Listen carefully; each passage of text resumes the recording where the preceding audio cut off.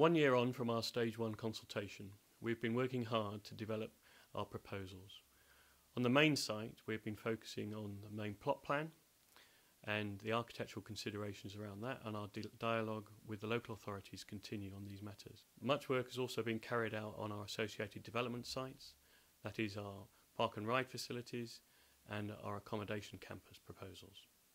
The development of our transport and accommodation strategy aims to reduce the potential traffic pressure caused by workers and freight moving to and from the Sizewell C development site. It's a complicated and multifaceted set of considerations. This slide aims to try and simplify the process that we're going through in order to arrive at the detail of our park and ride proposals and our campus proposal. Starting at the top of the flowchart, as I've said, we are doing a lot of work on the detail of the jetty design. This considers, if you like, the quantity of material that could be brought in by sea. But the source of potential materials is also a consideration in this. We're also doing work on rail routes to understand how many freight trains we could get into the site in any 24-hour period. And together, the jetty design, our success in securing rail routes, and the source of materials will input into the quantity of freight that we can bring by sea or by rail. Only once we have established that will we be able to work out the residual quantity of freight that is needed to be brought in by road. Our socio-economic analysis, combined with our workforce number estimates, will enable us to calculate the number of non-home-based workers that will be employed in the Sizewell C project development. So this will in turn inform the number of people, the number of vehicles, if you like, cars that will be required on the road.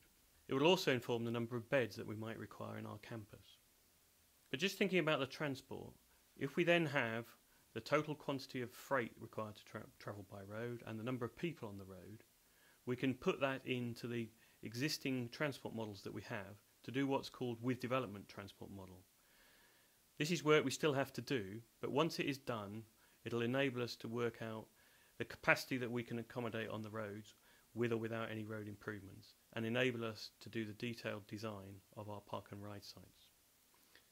On the worker side, will also enable us to work out the size of the campus that we might require.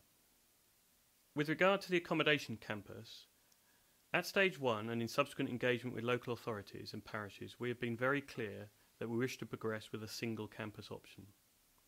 By building a single campus, there are significant efficiency benefits to the project, and we could manage all issues effectively on one site with an accessible workforce in situ. Having a concentrated workforce allows the creation of a more attractive campus environment, which should encourage occupancy levels, good workforce practice, and allow us to deal with any issues that could impact on the community cohesion swiftly. Another advantage of a single site is that we would be able to forecast and manage traffic flow of campus workers from their accommodation to the development site. Before we get into the detail of our associated development sites, I wanted to explain a little bit about the complexity of the process that we're going through in making our site selection process. It's a detailed and iterative process, and we are only part way through it. There is still a good deal of work to be done. Inputting into a site selection are many factors. Of course, there is the consultation responses that you've all kindly given us. But we also need to factor in our site engineering project considerations, environmental considerations, land considerations, transport issues, as well as, of course, planning policy matters. All of these factors will bring to bear in our ultimate decision-making process as we go forwards. There is still time to influence our decision-making by providing further consultation responses as we go forwards, and only then will we make our final site selection. It's still early days in the development of our preferred proposals, but the following slides indicate a direction of travel and indicate for each of the associated development sites that we can, what are the lead sites, what are the reserve sites, and what sites are discontinued.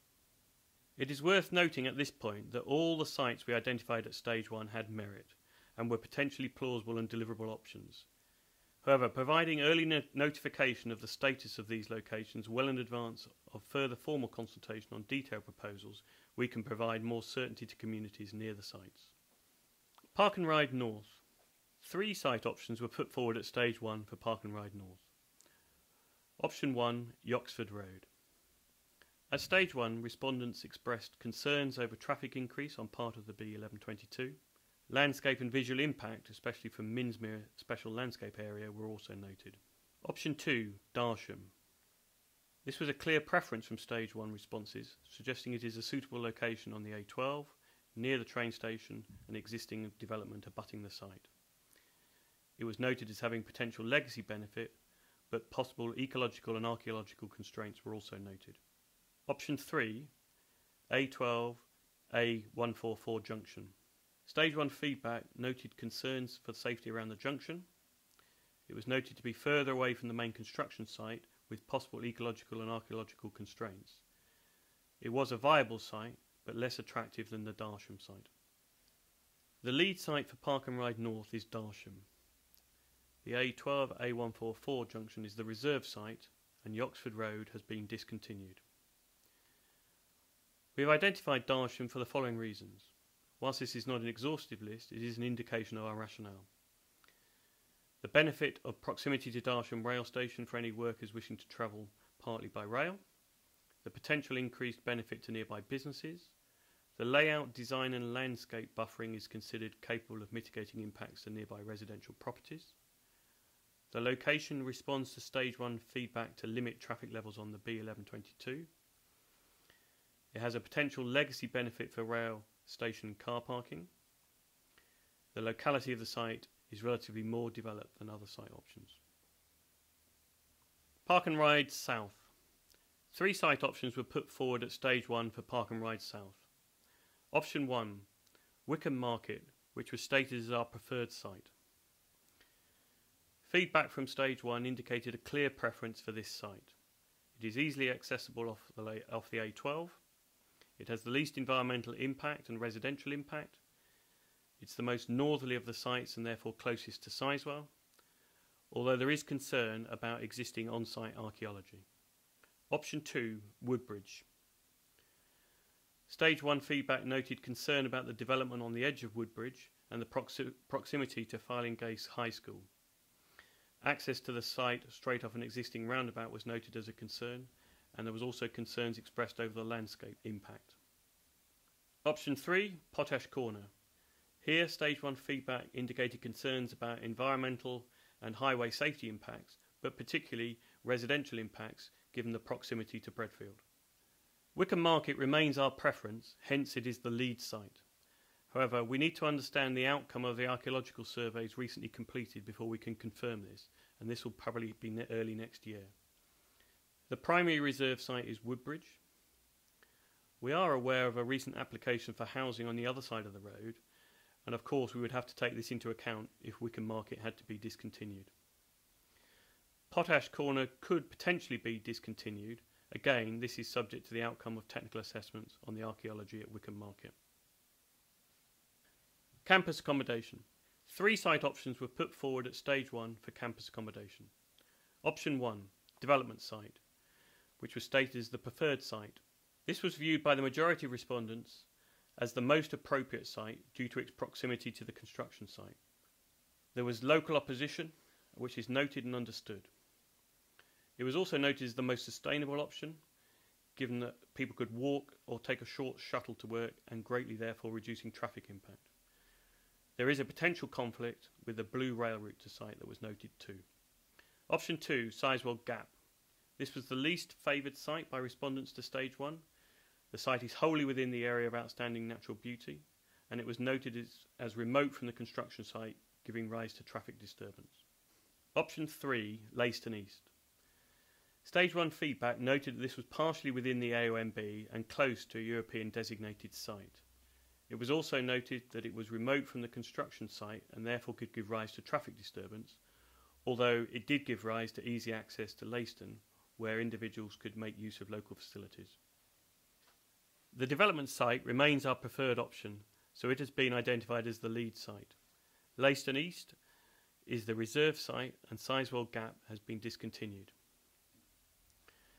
The development site is an attractive option for a lead site because Our experience at Hinkley Point C tells us that the contractors there have identified the development site campus as their clear preference. It would facilitate the increased productivity at the workplace, which could result in a reduction in the overall numbers of workers required on site. It would allow a rapid response to any site-based issues that may arise during the execution of the works, and it reduces the level of impact upon the wider area, particularly in providing accommodation, social requirements and traffic management. Rail options. At Stage 1 consultation, we proposed either a rail extension into the construction site or a new railhead in Leiston. The rail extension option itself had 3 alternatives proposed, the red, green or blue routes. We indicated that the green and red routes were preferred, but we now wish to focus on the blue and green route options for further assessment. We continue to plan to use rail to bring materials to the site and are conducting further design work on these options, including the examination of environmental impacts and how various local roads and landscape features could be crossed. We will also be conducting ground investigation works on the options in the coming months. Overall, all of this work will inform our view on our preferred rail option. Sizewell C, what's next? We will consult communities living near the lead associated development sites early in the next year. We will continue with workshops and consultation with local authorities and the DEFRA agencies. And alongside this consultative activity, ongoing environmental surveys and assessment, along with engineering design work, will continue. All of this activity will lead to the detailed proposals we will present for further formal consultation later in 2014. We have always expressed our intention to demonstrate an openness and a willingness to listen to the community as we progress through the Sizewell C project. I hope that this update has reconfirmed that commitment to you. Thank you.